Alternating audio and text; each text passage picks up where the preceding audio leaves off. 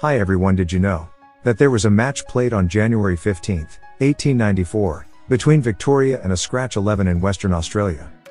In this match, a team scored 286 runs off just one ball, and declared their innings after that and went on to win the match. Yes, that was a crazy cricket record. Two batters from Victoria team went out to bat first and the very first ball was connected well with the bat and the ball went high into the air, only to be stuck in the branches of a tall tree, situated inside the ground.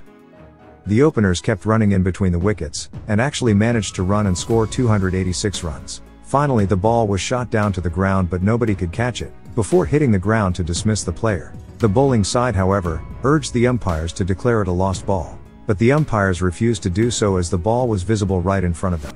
Please share your comments on this incident in history. That's few words of knowledge. See you in next one.